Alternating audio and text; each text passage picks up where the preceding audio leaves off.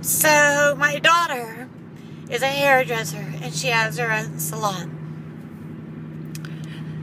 My daughter's husband is a hairdresser, but he's not dressing hair right now. He's doing other neat things. My bangs are making me crazy.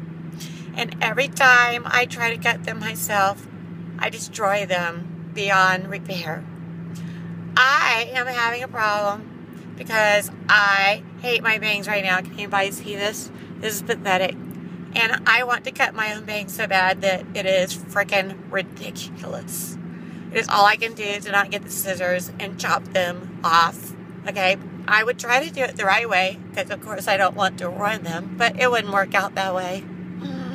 So I am going to try to wait for my daughter to do it when she will do it, so that hopefully that it will work out all right. But look, this is freaking pathetic. Okay, and today's Sunday, and she does not like to cut hair on Sunday, so I have to wait, which is what I'm trying to do. Yes, I'm driving right now, taking a movie, but I am feeling like very aggravated, so I thought that I would do this right now. Because I'm very aggravated with my bangs. Can you guys see my bangs? This is ridiculous. Okay? I'm like a shaggy dog.